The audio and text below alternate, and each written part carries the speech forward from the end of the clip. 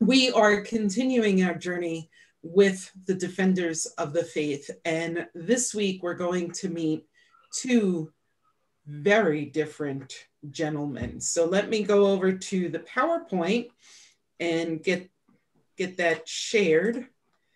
And we will start with that. Okay, let's get over to from the beginning. There we go. All right, so Irenaeus, I put a question mark after 115 because some people say it's 125. Most say he was born 115. But again, you know, they didn't do the whole birth certificate thing.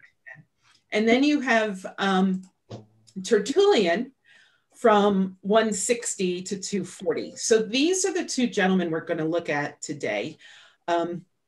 And I think you might end up being a little perplexed with Tertullian as well when we go through with him. But we're going to start with Irenaeus. All right. Going back to my timeline, because I enjoy seeing it. I know Kathy does too. Just so we get an idea of the time frame we are speaking about. So Irenaeus comes on board, again, somewhere 115 or 125. And he is in the, he's under the Emperor Hadrian. And if you want to place that into history, Hadrian's Wall, okay, that would be him. And then Tertullian comes later. Now, Irenaeus, he's in the middle of Justin Martyr's line up here near the top in the green. And you'll find a connection there. And we're going to discuss the connection he has with Polycarp as well. I find it fascinating that as we look at these second century apologists, as they're labeled, many of them were under Polycarp at some point. So let's go to the next slide. Here we go. Irenaeus. I'm going to stick with 115. Most of the historical sites and early church websites have it 115. Others have 125. Anyway, he's born in Smyrna. Yes, where Polycarp was bishop. So he was a disciple of Polycarp.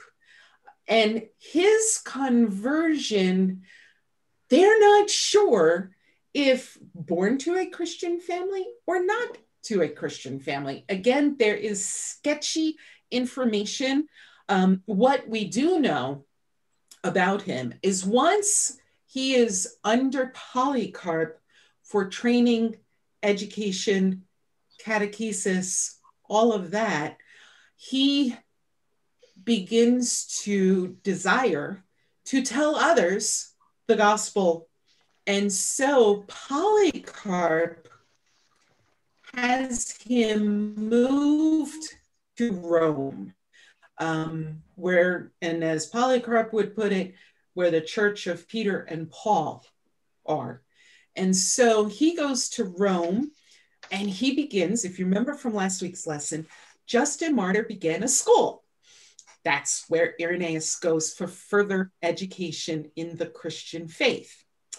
And he picks up Justin Martyr's desire to defend the faith as well.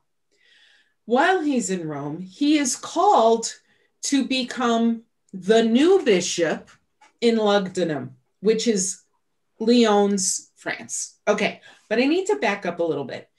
Septimus Severus, according to Jerome, was the bishop in Lyon. He is martyred.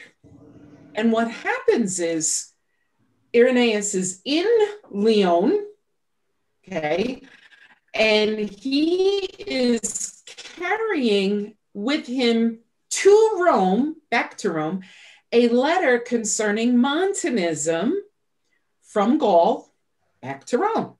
While he is gone, the emperor sends out an edict to slaughter the Christians.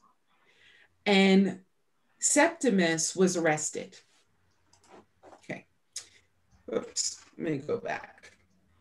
Okay, Septimus, if any of you are familiar with Reverend Wolfmueller's 2 books on the martyrdom of 2 women, I forget their name right now, but Septimus is their bishop, and he's arrested with them.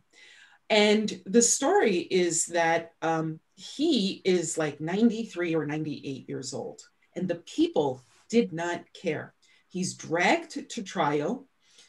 He's stoned, put in front of beasts. He gets head wounds and body wounds, and he ends up dying back in prison from the wounds.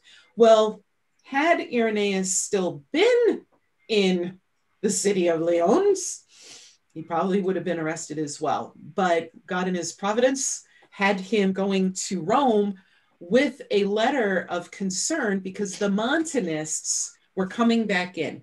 Now, who remembers what the Montanists believed? I know it's stretching back to our lessons on the heresies. Anyone remember?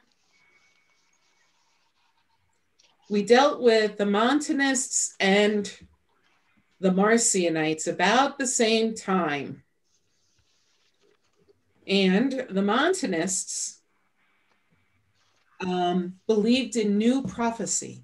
Now, keep this in mind, because when the next guy, Tertullian, shows up, we're going to meet the Montanists yet again.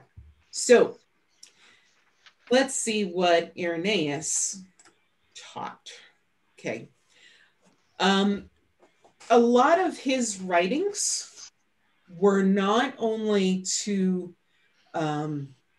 Christians to guard against heresies, but it was to Christians to remember what we believe. One of the things is that the bread and wine are no longer ordinary bread. We say it's both bread and the body, wine and the blood. But that goes all the way back to the early apologists, who, again, if we think the timeline, if they were wrong, Polycarp and others would have been correcting them. So even Irenaeus says that the bread we receive is no longer ordinary bread. It is the body and blood of Christ. Keep that in mind because it's going to be important. Okay, so his service to the church. He served as a bishop, an apologist, a writer, and then was martyred for the faith as well. One of the favorite quotes I have for him, because I've realized this in the many years that I was in error, is that error never shows itself in its naked reality in order not to be discovered. On the contrary, it dresses elegantly so that the unwary may be led to believe that it is more truthful than truth itself. I wrote an article once that Satan does not come in a red suit with horns and a pitchfork, but Satan comes, as scripture says, as an angel of light. And so Irenaeus was beginning to deal with Gnosticism, Marcionism, and Montanism. And Montanists are all about new prophets, new prophecies, new revelation.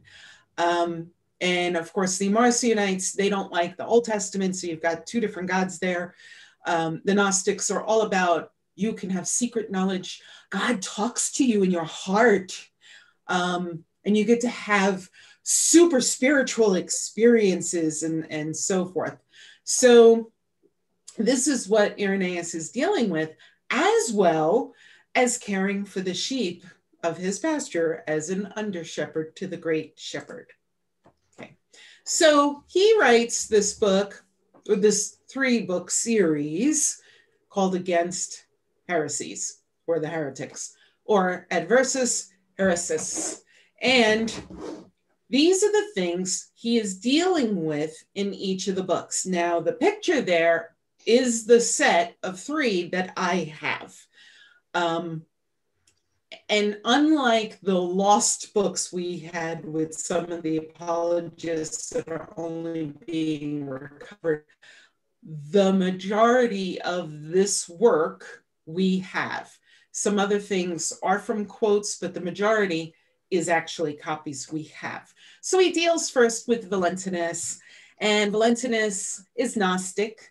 He believes that God and everything is an eon, and maybe not real, maybe real, maybe it has matter, maybe it doesn't have matter. Anyway, then he's dealing with Simon Magus, and if that name's familiar, that's because the teaching that if you paid enough and you gave enough, God would give you spiritual gifts. Then we have Menander, Carpocrates, and I spelled that wrong, should be an A before the T, the Ebionites, the Nicolaitans, which we read in Revelation, and you want to look these up, go back to the Panarian series. Serdo, there goes Marcion, there goes Tatian, Montanists, and Gnostics. And he deals with all of those in books 1 and 2. So that's where those are at. The 3rd book is Against the Heresies, book 3. But before I get there, I want to talk about another book that he wrote. And we only have an Armenian copy of this. That's the only copy we have, part of the Eastern Orthodox Church. And true to form, began to release copies of manuscripts and works that they had only about 40, 50 years ago. And we have the proof or demonstration of the apostolic preaching. This was written for the people of God to strengthen those who were already believers. And the difference in his book Against the Heresies and this, you can feel the shepherd's heart of Irenaeus in this book. Another beautiful thing about this particular text is we get a real glimpse into the doctrines that were being taught to the church only past the 170s AD. And everything lines up with scripture. And again, there is this beautiful preservation of the apostolic teachings among the early bishops and apologists. So in the book Against Heresies, we find he is bold. He calls a spade a spade. He is honest and truthful. He is imploring those who are in heresy to return to the church. He doesn't mince words. He doesn't try to make the message nice and or accommodate the hearing of these people. He's not trying to make the gospel suddenly palpable, but if it's an offense, it's an offense.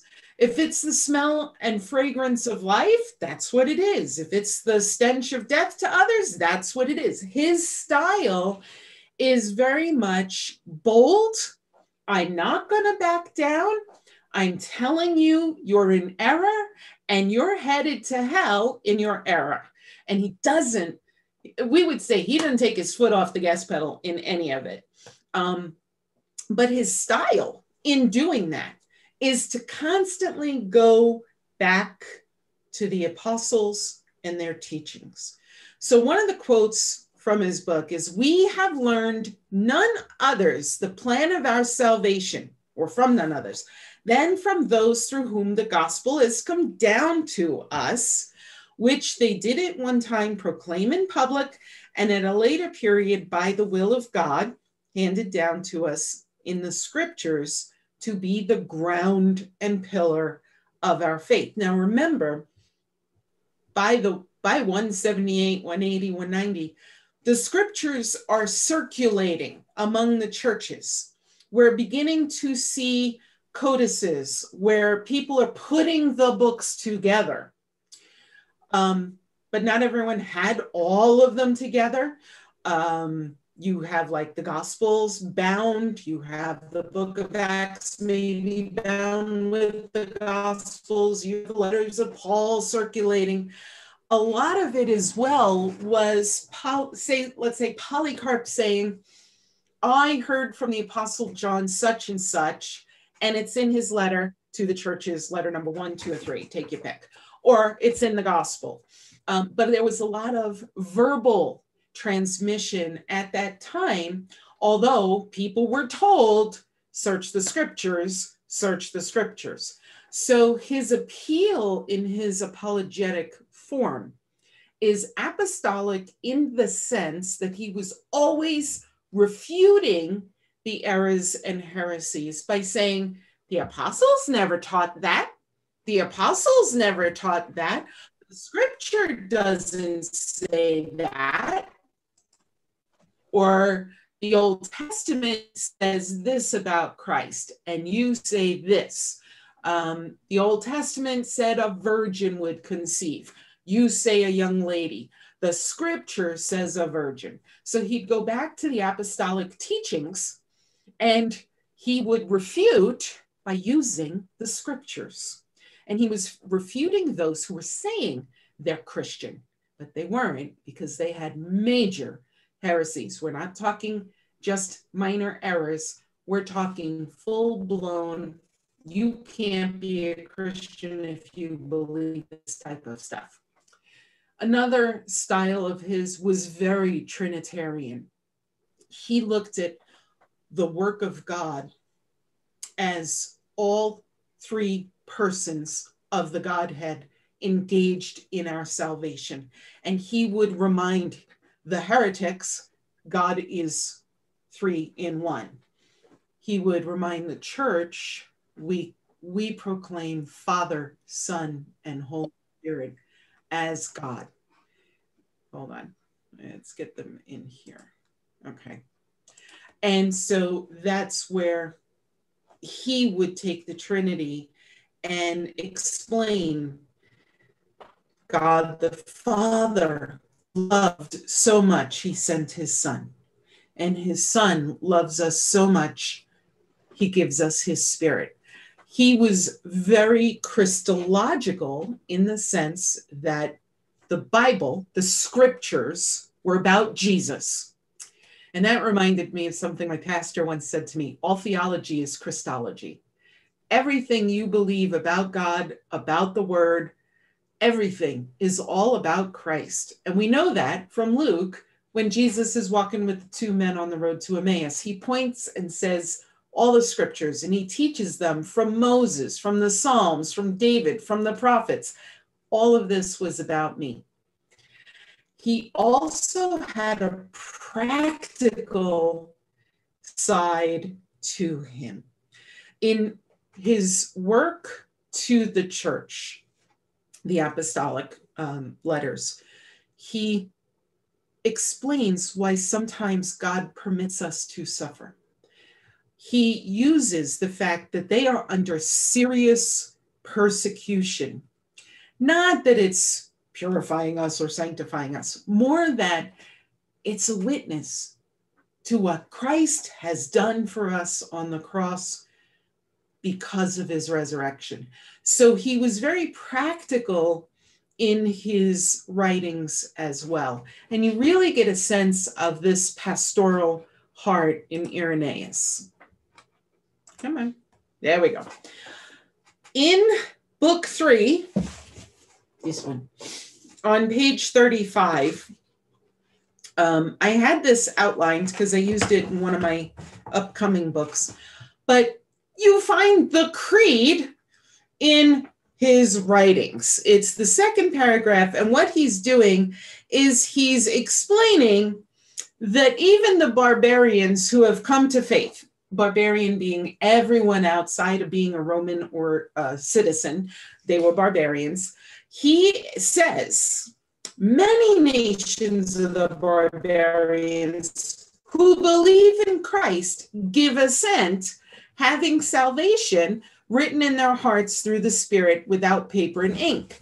They believe, namely, in one God, the creator of heaven and earth, and of all things which are in them, and in Jesus Christ, Son of God, who, because of his surpassing love toward the creature, he fashioned and accepted to be born of the Virgin.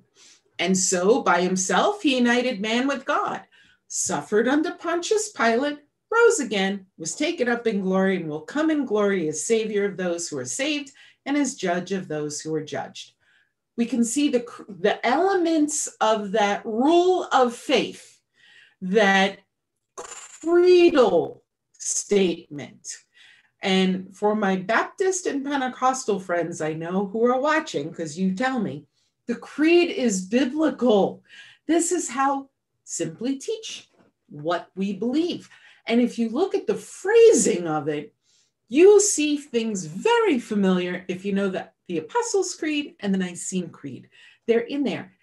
Early Christians understood the necessity to truncate what we believe so they could proclaim and defend what they were believing. Now, in the third book, he is explaining to the heretics of the day, the Gnostics and so forth, that this is what the church confesses, even outside the Roman church, even outside the Greek-speaking church.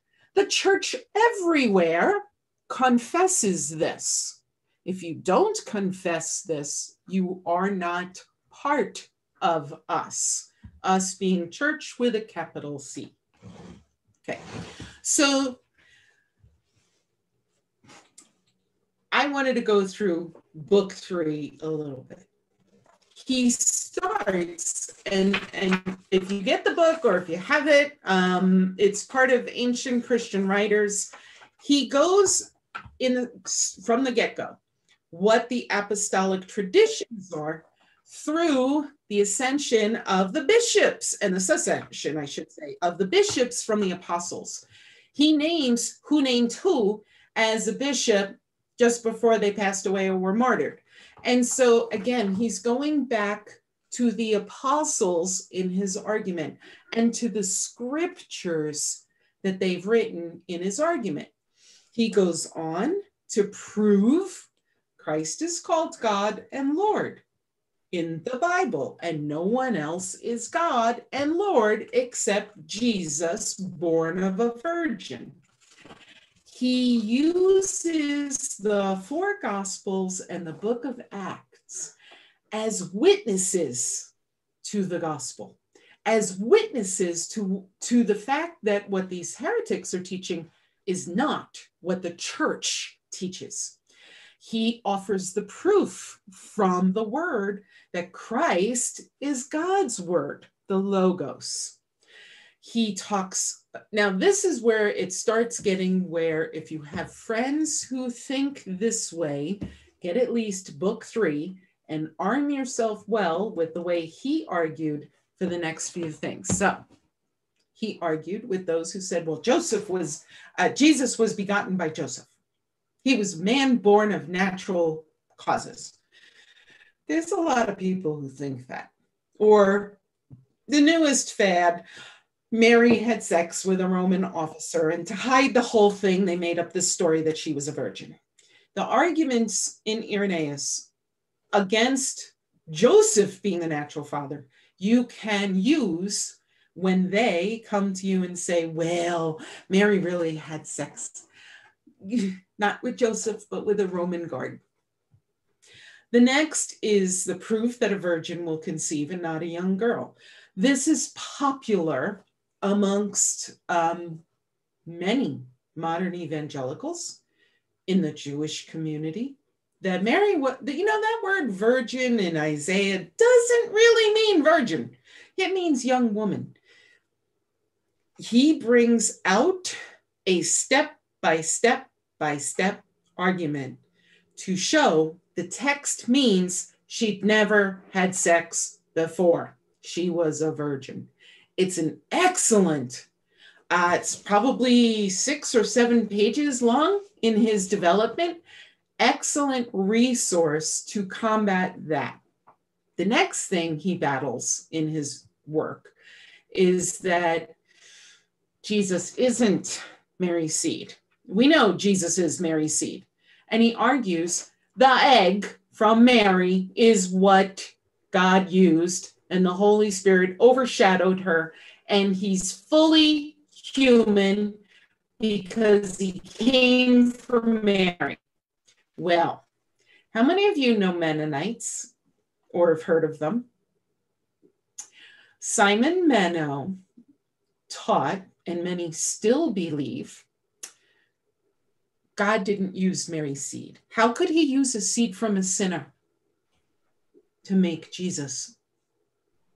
So the Mennonites, the Amish, many, do not believe Jesus is actually from the seed of a woman. No, because elsewhere it says, a body you have prepared for me. That has nothing to do with the incarnation aspect, that it was still Mary's seed. Mary's egg, the Holy Spirit made to Jesus. But his argument, and I didn't realize this theory was this old. So if you're coming up to a Mennonite or someone who says, well, how could God use the egg of Mary? Because she's a sinner. Hello, he's God, but he has a much better apologetic for that. And he explains how it is a fulfillment to the promise to Eve. Now, I posted in my group a picture, which I since removed because I didn't realize what was going on with that.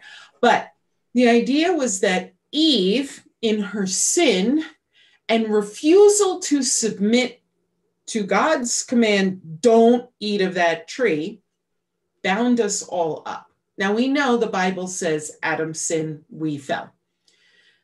Irenaeus looked and said, Eve was the one who did not submit to Adam or to God. Mary did submit. And in Mary's submission to God, that began the untying of the sin knot. The way it's quoted in the picture I had kind of made it look like Mary was the one who helps free us. When I read the whole quote, it's simply because she submitted and said to the angel, let it, be it unto me. And then she rejoiced. It is because of that it undoes Eve. And so he was showing a correlation that Eve, in her not submitting, we all fell because Adam sinned. But Mary, in submitting, because Christ is born, we are freed. So I took that off my Facebook page because I was like, oh, that's not the whole quote. And the whole quote clarified it. So, okay, next. Irenaeus. Here we go with some of those early teachings that are just so pesky to the Baptists and Anabaptists. Baptism for the forgiveness of sins. I put a big X in the Anabaptist view because they view your baptism is your step of obedience. I will never forget. I was converted as an adult. You guys know that from previous videos. And when I went to my pastor at the wonderful Holiness Pentecostal Church, I said to him, I know I need to be baptized. I had not ever been baptized as a child or an infant. And he said, I'm so glad you're willing to take this step of obedience. And I thought, oh, okay. And I walked away. Yay, I'm going to go get baptized. For some, it's a leap of faith. You get baptized to make sure you're going to follow the Lord, and you're going to have a wonderful walk with God from now on. It lasts forever until you sin and you need to get baptized again. And this is true. I know some of these things come as a shock to my Lutheran brothers and sisters. When you change churches in the Southern Baptist Church, you have to get baptized again. Because it's not even, I'm showing dedication to Christ. It's a membership thing for a lot of them. So I have friends baptized 2, 3, 4, even one baptized 7 times. I have another friend who refused to get baptized because it was so work-oriented. She wasn't quite sure she would stay with Jesus. When she became Reformed, she ended up understanding it better, and now as a Lutheran, she understands even better. But the Baptist view, it's not for the forgiveness of sins. It's your act of obedience towards God, and you telling the world, I'm going to follow Jesus from now on. Irenaeus, however, in 189 says, and when we come to refute them, the Gnostics, we shall show in its fitting place that this class of men have been instigated by Satan to a denial of that baptism, which is regeneration to God. Oh, that's it. Teaching instigated by Satan. I have to agree, because it binds you. It locks you. It puts chains on your arms and on your feet. Because suddenly, maybe I wasn't quite ready and I did it anyway, and it wasn't real. I had a friend who looked at me after her 3rd baptism and she said, I told God we got it right this time. Ugh. Okay, that's the concept of the Anabaptist, whether you're Pentecostal, Baptist, Mennonite, Amish, Methodist, whatever you are, that's the idea. But Irenaeus says that's been instigated by Satan. Bit harsh? No. Luther called them enthusiasts and said, don't tolerate them in your churches. Okay. And Irenaeus continues, for the baptism instituted by the visible Jesus was for the remission of sins. Isn't that wonderful? Okay. Continue. He also says in his apostolic preaching in 192, now faith occasions this for us, even as the elders, the disciples of the apostles, have handed it down to us. First of all, it bids us to keep in mind that we have received baptism for the remission of sins. Then he goes on, this baptism is the seal of eternal life and the new birth. There it is again. That pesky baptism saves in the early church. I find it amazing that in a current movement among evangelicals to return to the ancient church practices, they haven't yet found this little one. Okay. So instigated by Satan, I already went through that. Another one, in some lost writings that are actually quoted by Jerome. For as we are lepers in sin, we are made clean by means of the sacred water and the invocation of the Lord.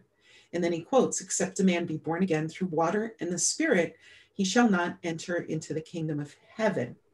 So I'm going to sideline for my Anabaptist friends right now. That term, born again through water and the Spirit, was never clarified to me when I was an Anabaptist. They would teach the water meant the birthing water, the fluid we're in before we're born. And so we need to be born and then born of the Spirit. That doesn't, I would always ask, well, what happens to the baby that died in vitro? What about that baby? Not born of water. That water has to be something else. Never got a satisfactory answer, and they can't answer it until I became Lutheran and understood that meant baptismal waters and the Spirit who works through those baptismal waters with the word. So when your friends who are evangelical ask you to get baptized again because now as an adult you believe in Jesus, bring this scripture up to them from John 3. Oh, you tell me what this water is here. They can't. They will hem and haw. They will try to answer it away and talk their way out of it. You keep sticking with that because that teaching that it's their decision to get baptized will bind them in misery their entire Christian life.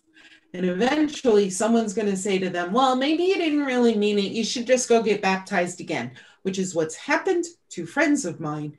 And they are bound in depression and despair because of this. And I will agree with Irenaeus. Anabaptism ideas, definitely not from scripture, and they are from the father of lies. Okay. Martyrdom of Saint Irenaeus. Two stories, very different. One is he was taken, arrested, and put on trial, and he was beheaded along with several other Christians and leaders and presbyters in Lyon. Others say he didn't get arrested, others did, and he died peacefully. Either way, Irenaeus is an apologist, a bishop, a pastor. We Christians today should get to know.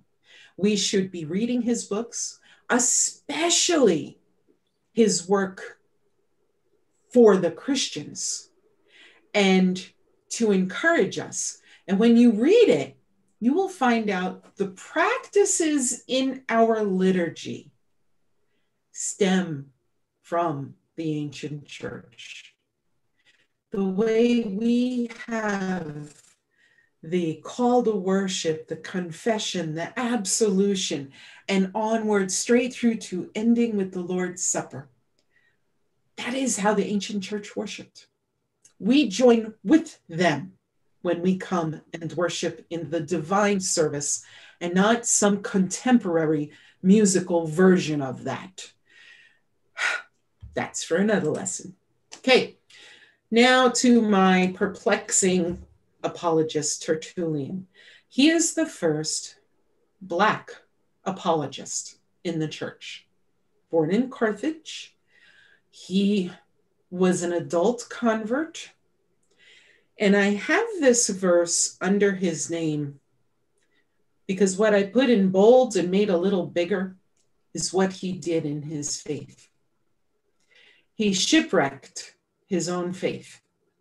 He started out great. And in the end, he joined with the heretics.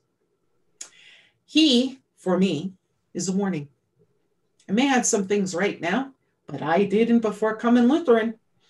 I may have had the gospel right. Jesus died for our sins, but I didn't have everything right. And I certainly had a distorted gospel. Tertullian started off right and made shipwreck of his faith. Just as Paul warned about those two gentlemen that Timothy was overseeing and how they shipwrecked their faith. So we're going to go real quick through him because he is just perplexing even to the early church. Okay, good things he did. He wrote, all true teachings come from Christ to the church through the apostles, the scriptures. He wrote against Marcion, who had said there was an Old Testament God, he was mean. You have a New Testament God, he's full of love. In his work against Marcion, he has some of the strongest arguments that the God of the Old Testament is the same God of the New, and it's all about Jesus in both Testaments. He also, in his writings against Marcion, actually demonstrates how we can use the scripture to refute the heretics. This is what makes me sad. Okay. In his work on praxis, which simply means practice, he's the first one in the church and among the church apologists from the 2nd century who actually uses the word Trinity to describe the 3 persons of the Godhead. Those are good things.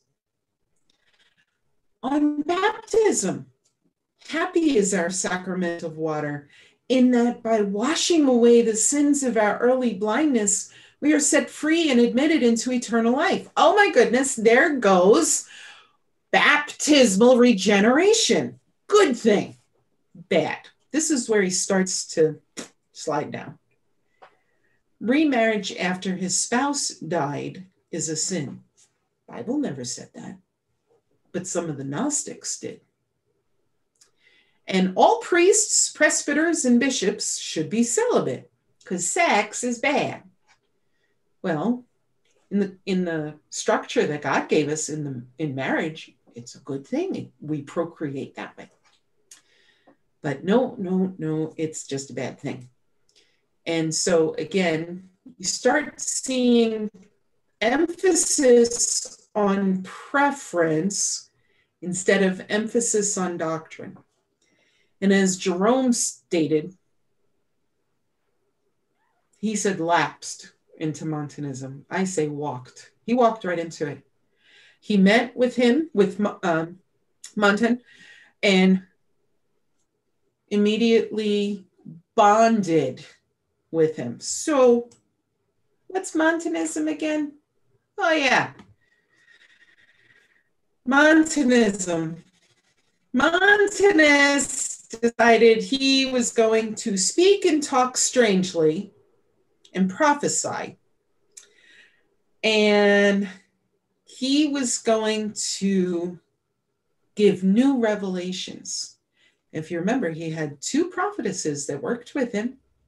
And eventually, Montanists decided he was the paraclete that Jesus promised to the disciples, the comforter. That was him. He was the paraclete. This is what Tertullian fell into. Montanus is the pre-Pentecostal. We would call modern Pentecostals neo-Montanists, speak in a strange, unearthly language. Go to certain churches, the Toronto Blessing, Brownsville, Florida, Hillsong. I know a lot of us listen to their songs, check them out. They're all Montanists, and it's all about some spiritual talking to God. Bethel Church, I can give other names that you would know. Osteen, Copeland, Benny Hinn, all Montanists. T.D. Jakes, anti-Trinitarian Montanist. Paula White, Joyce Meyer, the ex-LCMS lady. She's a Montanist now. And all of them are believing God still speaks, still reveals, still tells you secret things that nobody else knows. So the ancient church had some opinions on Tertullian because he's complicated. His arguments against Marcion are fabulous, and yet he falls into Montanism. Lactantius, I'm going to get these Latin names right one day. He said Tertullian is unpolished, his writings too obscure, meaning he didn't specifically tackle things. Also, he said he didn't tackle them with the scriptures, except in the book against Marcion, and that he fell in with false prophets and never repented of that. There's that warning. You could start off great. Gotta finish well to get the crown of eternal life. Eusebius, he had a little more positive. He was a great orator in Rome, and I'm sure he was. Jerome saddened by his lapse into Montanism. This is why Tertullian is a perplexing apologist for the ancient church.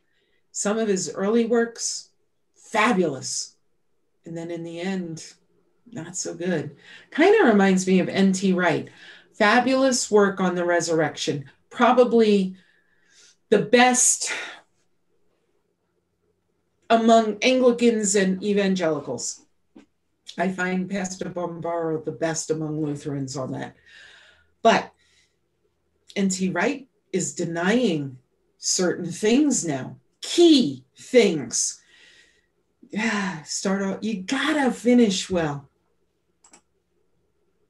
So next week, we're gonna meet a gentleman who wrote probably one of the most fascinating pieces of literature from the early church. It is called Octavius, written about 175. And what it is, again, from ancient Christian writers, what it is it's a literary piece of apologetics. He's writing not in the sense of just going to argue against the heretics or send a letter to Rome. He writes a story. And in the story, he has a pagan and a Christian. And they are discussing things. And on the road, as they're walking, the pagan sees an idol and he bows before it, kisses it, puts alms in front of it. And the Christian says, the thing is just stone and wood. Why are you worshiping that? Let me tell you about the one true God. And so we're going to look at his literary work of apologetics. See, C.S. Lewis, J.R. Tolkien, and that type were not the first to use literary skills, a fictional story, to express the Christian faith. That started 175 AD. And I chose him. I had a couple of options from about the same era because of something that happened this weekend. You've all probably seen my little Luther rose. What's this got to do with the literary? Well, this weekend, after the ordination, the four of us decided we were going to go eat. And I hemmed and hawed. It was hot in Utah, as hot as probably here. And I hemmed and hawed, which shirt do I wear? So I'd opted for my Creedal Apologetics t-shirt and put on my necklace again. Okay, we'll go. And we went. And we went out to eat at a really wonderful restaurant, Brazil restaurant, where they slice everything off the skewer. Fabulous food. But we got there, we needed to wait about 40 minutes for a table. That's how popular it was. So as I'm standing there giving my name to the manager, another waitress comes over. What a pretty necklace. Okay. She goes, what does it mean? Remember, I've always said there are always going to be some kind of opportunity to give the gospel. A simple necklace. She didn't even look at my t-shirt about creedal apologetics and defending the faith like the ancient church. My necklace. And I began to explain the white flower, the heart, the cross. Turns out she belongs to a small non-denominational church. And as I began explaining, she said, well, what is it that you believe? I believe in God the Father Almighty, maker of heaven and earth, and in Jesus Christ, his only son. And I went on. She immediately lit up. We believe that. And she says to me, do you teach this? Why, yes, I do. So, gave her my card, and Lord willing, I'll be able to make a trip back down to Utah to teach some young non-denominational Christians how to defend the faith. And so, A necklace with good Brazilian food can become apologetic and proclamation opportunity. Don't negate any of them. Whatever you can do to get that conversation going. Who knew my choice of wearing not a floral pattern that would have definitely hidden my necklace, and I probably would have tucked it in, but I left it out. A necklace, a picture of Luther's rose started a conversation with her. And I'll never forget, our friend, he just looked at me and went, "You do you." He was like, "I'm watching how this unfolded." Because a simple act, wearing a necklace, putting on earrings that have a cross, having a t-shirt with a verse or something. If you're shy about it, do something like that. I did not anticipate having an apologetic brief lesson with this young woman. She couldn't have been more than 19, 20 years old. Her eyes lit up that we Lutherans, and I'm saying what we believe, she believed too. And it can open a door to go in with the gospel that doesn't bring you either pride or despair, but comfort. That's what these lessons are about. You can forget the names, you can forget the heresies, but don't forget the goal of apologetics is to answer for our faith and proclaim it. That's what we're supposed to be doing. That's what this is about. This is nothing about how much I know, how much you want to learn. This is about proclaiming the gospel to people who are in dire need for it. And if you think I overemphasize the fact that evangelicals are in bondage, just talk to them about their freedom in Christ. It's not there. We have a message to bring them. So I encourage you, ladies, wear your Luther rose. You never know when it might spark a conversation while you're waiting 40 minutes for a table to eat. Okay, end of lesson. Comments, questions, clarifications. Go ahead, Pastor. I have a question about when you were talking about Irenaeus and his views on Mary, how she's different than Eve was. It sounds to me like, and I don't know if this is true or not, that maybe Roman Catholic theology got their Mary as co-redemptrix teaching from that kind of language. Might that be the case? Yes, because it was a slippery slope. Even Terry commented on the photo I had, and if you notice, Terry, I pulled that whole thing down because the way it was quoted just began Mariology.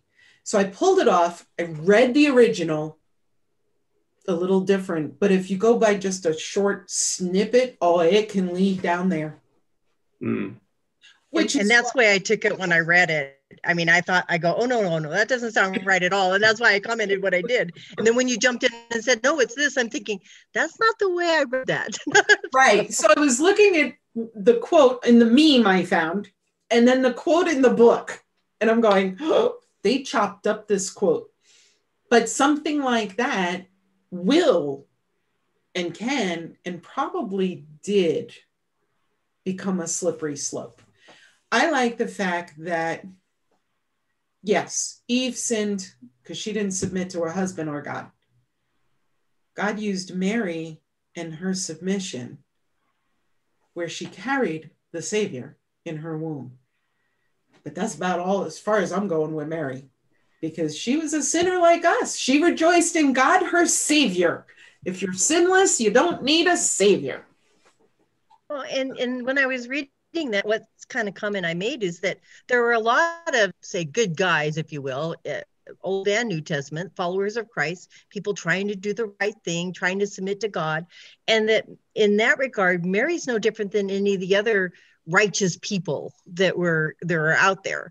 And to put her on a different kind of plane just anyway, that's where I kind of went. I think we took a right turn somewhere, you know. So that's or a wrong turn somewhere. Or a wrong turn, or yeah, maybe a left turn. I don't know. No, and I agreed when I was looking at it. Then I had a picture that I've used on my blog, and one of the guys he goes, look at the bottom. And unfortunately, the artist, and I love the picture of Eve down, sad, crying, and Mary kind of saying, hey, in the womb is the answer. But under Mary's feet in the picture was the snake. So I was like, oh, off that goes. And I took it off my website and everything, because I never noticed the feet. I just kind of looked and like, yes, to Eve who fell, and we fell with her and Adam, Mary was carrying the answer, the Savior. But the artist had made Mary. So yes, slippery slope. Note to self, be very careful. Questions, comments? Sorry, I'm late again. Okay, Donna. I ended up putting Zoom back on again.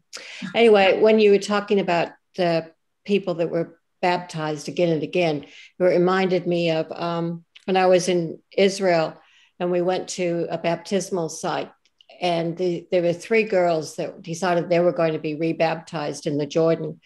And one girl, after she was finished, she said, oh, I'm so pleased I was baptized. Maybe it'll work this time. And I thought, what? Yeah.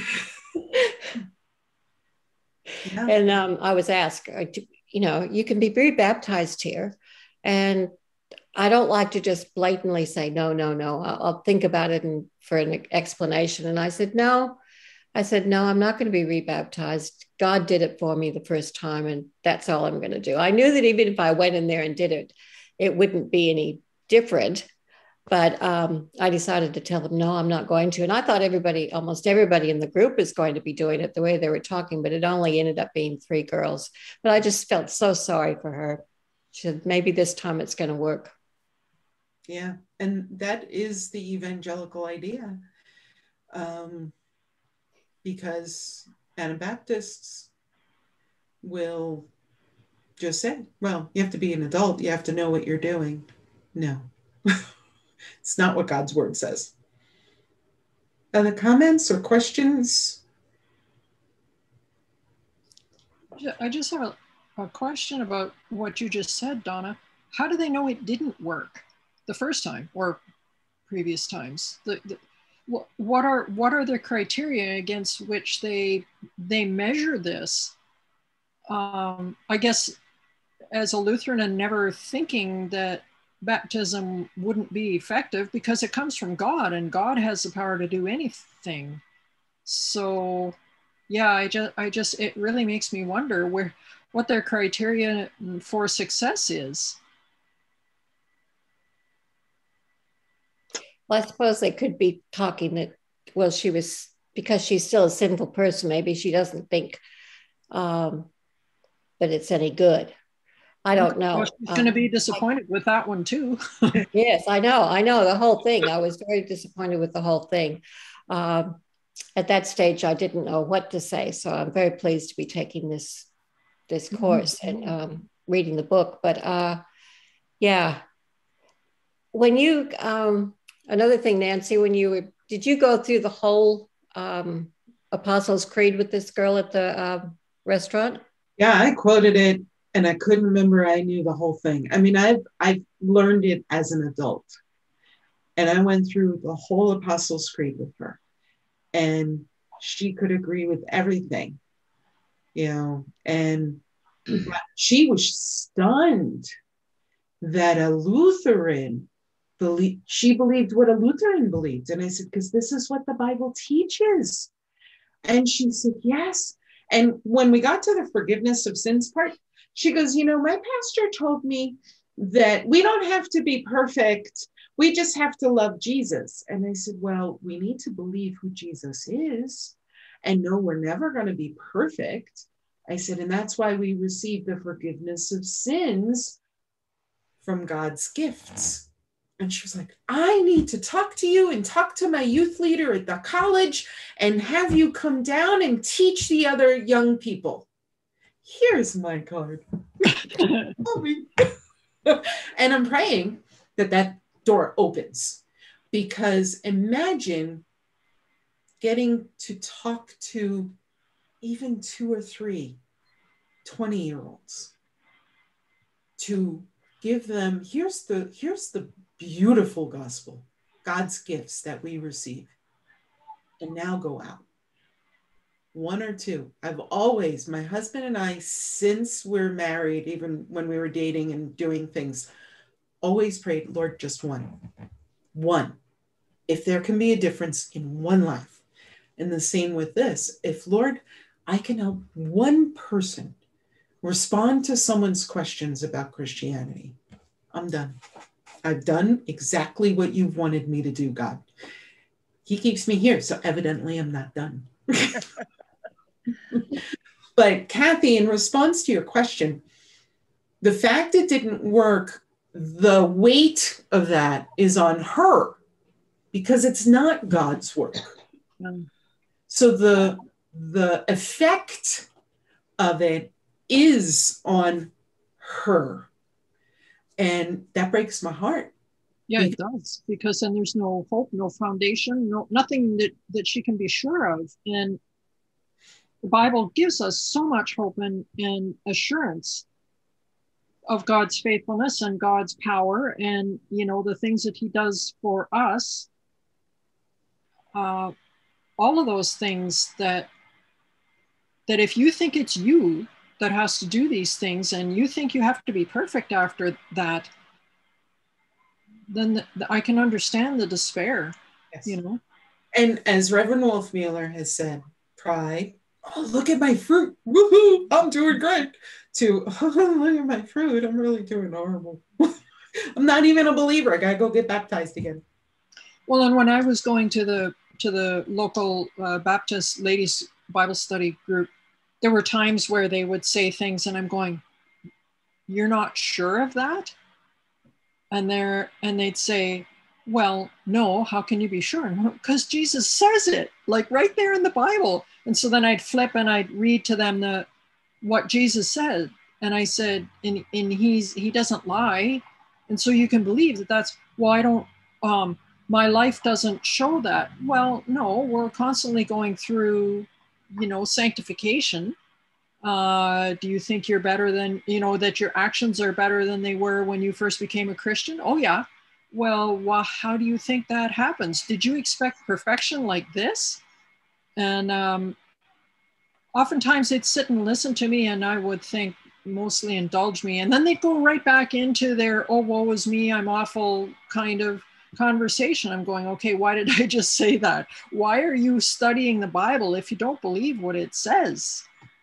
But you know what, Kathy, I'm a retired pastor now from the LCMS. And I thought that I would come down here and enjoy sitting in the pews and hearing my sins forgiven from my pastor. Unfortunately, many pastors, even in the LCMS church today, are not preaching Christ crucified for the forgiveness of sins. They are teaching like these evangelicals teach, you got to live this holy and godly life, to the point that, okay, they'll mention Jesus and sometimes the cross, but the focus is on you. And the people in the congregation now, I'm finding, are even wondering themselves, have I sinned too much? I don't know if I'm really going to be saved, what Jesus is going to say to me on Judgment Day. These are Lutheran Christians coming to Lutheran congregations. They're not hearing their sins forgiven. All they hear is the law. All they hear is the law. That's right. I'm so thankful for my pastor we're in the middle of nowhere, Ontario, and but like rural, and since COVID, and he's gone online now to that people beyond his congregation are hearing what he has to say. He has changed his preaching a little bit. It was always good balance between law and gospel, but now it's it's still law. He still presents the law, but he gives a lot more comfort in the gospel in some ways, because people are out there unsettled and everything else. And I can't imagine him going more law, like, wow. And whereabouts are you located, Pastor Dan? I'm down in Menifee, Southern California. Oh, okay. Do you know where Lake Elston? I've heard there's a. It's Riverside County. Okay, I'll look it up on the map. With your conversation with this young lady, you were in such Mormonville area there in Utah with this, and if she was going to a non-Mormon church, which it sounds like she was, I can imagine her pastor probably is emphasizing the fact that you don't have to do stuff. You don't have to be perfect, because that's the Mormon teaching, say all you have to do believe in Jesus. So I had a discussion with a Mormon student that was kind of like this, because I was trying to explain to her that you needed to believe in Jesus and the Jesus that I believe in to be saved. And she was saying, no, you have to do stuff. And so when I was trying to explain to her that Jesus did it all for us and we didn't have to do anything, she goes, you know what they cite for that? Or at least her seminary teacher told her, he says, but even the devil believed in Jesus, and so he wasn't saved. And so that's where they go with that, and that you can't just believe to be saved, you've got to do something. And so when you were saying that, I thought, yeah, I could just see this little gal's, words and what's been planted in her head, and what they use to kind of combat that a little bit. You can't just believe in Jesus. The evangelical system is not much different than the Mormon in the fact that you got to work and work and work and work because sanctification is your job, and staying saved is your job, and getting saved starts out as your job. So you believe in Jesus, you're all good, except if you don't. And there is this emphasis, once you sit in their churches under their teaching, that is all law. Now, I wrote an article and submitted it because Lutheran Witness had a open submit. And I called it, Stop It, Just Stop It. The takeoff of a Bob Newman episode. The basis was what I am seeing flood, especially within some of the Bible studies and teachings. Like, I watch YouTubes from Lutherans and I listen and go, whoa, boy, is that evangelical and not Lutheran. So I began with the ideas of having a super high inner experience. We Pentecostals call it mountaintop experience. What never gets mentioned is if you did a mountaintop, you hit in the valley at some point. But there's this, you can get so excited for Jesus, and I get it. We are emotional. God doesn't negate our emotions, but we don't gauge our experience as mountaintop with emotion. I get a mountaintop every time I come to the Lord's Supper. Mm-hmm, mm-hmm. The other thing was the music. I went to look for a church for a young friend of mine who has become Lutheran without knowing he became Lutheran. So I went looking, he wanted a liturgical church in Orlando. I found 14 LCMS churches. I couldn't recommend one. Not one was liturgical. The only one that was Spanish, and he doesn't speak Spanish. 13 out of 14 churches in Orlando among the LCMS were contemporary, did not do the liturgy. The songs that they had in their bulletin online, Hillsong, Bethel, Phillips, Craig and Dean, which is an anti-Trinitarian group, and other such heretics. They're singing the songs and their doctrine into their blessed Lutheran hearts and not realizing it, because that's the stuff you get on the radio. So you're driving and you're bouncing with the songs on the radio and you have no clue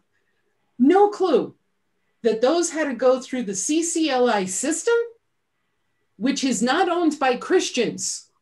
CCLI is owned by secular companies. And every song that you have to pay for, and you pay into your membership for CCLI, that gets divvied up between the copyright holders. Technically, you're paying heretics for their songs. And then the final one was law gospel distinction. Thankfully, my pastor keeps that right on point. Our friend who was just ordained, man, that was boom, boom, boom. You knew law gospel. Pastor Bombaro, when he preached, law gospel. And he didn't have the third thing that even Calvinists add, which is, well, now how you live it out. Instead, here's the forgiveness of sins right after the sermon, because you know you need it. Then we see you at the next Bible study or whatever. So I wrote this article. Don't know if Lutheran Witness will print it, because it is combat boot, stomp on your toes kind of thing. But Logia, the Lutheran Theological Journal, said if Lutheran Witness doesn't take it, they're putting it in theirs. And it is something I'm seeing and crying about. I cried to my pastor, why am I seeing this? Why am I seeing evangelicalism? And as Luther warned, well, not Luther, the writers of the Solid Declaration wrote it. Enthusiasts should not be tolerated in our churches. And what I have found is enthusiasts and their enthusiasm being tolerated. How do you see 14 churches in the LCMS and I can't send him to one because he's asking for ancient church liturgy, and I can't send him to one? My heart broke. I said, do you mind traveling 40 miles outside of Orlando? Sure, I'll do that. Found him one. 14, not one, except the Spanish one, but it came. So 13. I couldn't recommend one. Floodgates. Remember we talked the Mary thing? It's a slippery slope. This other stuff, slippery slope. Anyway.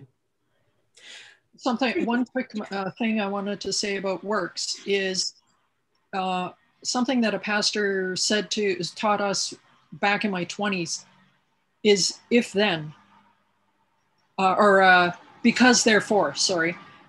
Because Jesus saved us and loved us, that's why we love others and work. That's what our works are based in, not to gain anything, but to further the kingdom and to bring God's love to the rest of the world. And that has helped me. So all of this, we have to do this, that, and the other thing, we should, whatever we need to, all of those words are law, and they have no place in Lutheran teaching at all in terms of our works. And taught that comes from God down to us, and then out to our neighbors. Yep. Because we want to, because we are moved by the Holy Spirit and by God's love to do that. Mm-hmm. Mm-hmm. If anything, that's where the emotion comes in, right? Yeah, and I'm not negating emotion. I mean, I had an emotional time this weekend. The service, I was ready to cry. Yes, emotional. I would never, ever, ever again say it was a mountaintop experience, because I know where that leads. Mm. So I'm not going to do a slippery slope. And if I say it, someone else may pick up on it. And then they're looking online, what does this mean? And then they write an error. So I will say, God gave us his gifts in his church, which had the word and the sacraments rightly distributed. That's where his gifts are. I was thrilled. I was happy to see him be ordained and be prayed over and be commissioned by the church to shepherd over the flock God had given him. But there's a line, and using even the Mary thing, there's a line you can cross even not knowing. And like I did with the quote, Terry, not realizing, I looked up the rest of it. Yeah, the rest was fine. but I'm going to remove that meme because that's going to make someone slip. So delete, just delete it. Or as my title for my article, stop it, just stop it. Anyway, any other comments or questions? We're having a great time just chit-chatting. All righty then. Oh, I'm sorry. I was just saying on the Jeremiah text that we had on Sunday about the shepherds not teaching properly. It just resonates with me of what's happening in the church today, that the shepherds are not being good shepherds. And luckily blessedly, we have Jesus as the good shepherd, and he's the most important one. And hopefully that we'll continually raise up good shepherds for us. And we need to pray for our shepherds. Pray for our pastors. Pray for our pastors. Yes. We need to pray for them. It is not easy. You know, the stuff on YouTube, TV, the radio, it's constantly bombarding them too. You know, I'm sure they want to see their churches grow. And let's face it, excitements, wrongly placed, do grow. But God grows his church by giving us the gifts we receive there. So I'm going to end there. Thank everyone for coming. So next week, we're going to do kind of a little different style of apologetics, the literary. And I may even bring a little bit of C.S. Lewis and others, Dorothy Sayers, who've used more of a story. And then that gets disseminated and people read that and go, there's something more in there. And so we'll meet up with Marcus Minucius Felix. We'll just call him Mr. Felix because the rest of his name is really long. In the Octavius. So if you want to look it online, check out some of the early Christian document websites. They have it in PDF form. So I'm sure you'd be able to find it. Just type in the Octavius. If you want to prep, it is long, but it's really interesting because in the end, you'll find out a little interesting historical aspect of the book. Won't let it in now because that would ruin the surprise next week. Anyway, I will see, Lord willing, all of you next week. Same time, 2 p.m. Mountain Time. And remember, I'll be sending the link hopefully out Sundays. We came home so tired yesterday that I just did it this morning. So sorry you got the link late, but I'll send them out on Sunday, okay? Everyone, have a wonderful week. You too.